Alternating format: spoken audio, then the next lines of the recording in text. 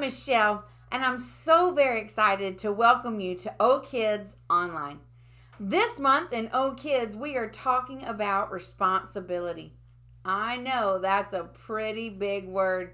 And when we talk about responsibility in OHKids, we mean showing that you can be trusted with what is expected of you.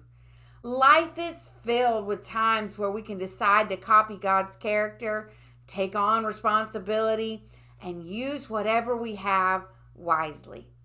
Now today, you're going to hear a great story from the book of Matthew in the Bible in chapter 22, where Jesus talks about our biggest responsibility ever.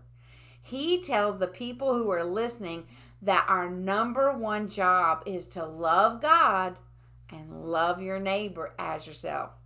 Whoa, that is a big responsibility, but I know you can do it. Our bottom line that you'll discover for today should be pretty easy to remember. It's just this: love God, love others. Why don't you say that with me? Love God, love others. Now, our memory verse for this month helps us to remember what responsibility is and why it is so important. It's found in the book of Luke, chapter 16, verse 10, and it says this: suppose you can be trusted with something very little. Then you can also be trusted with something very large.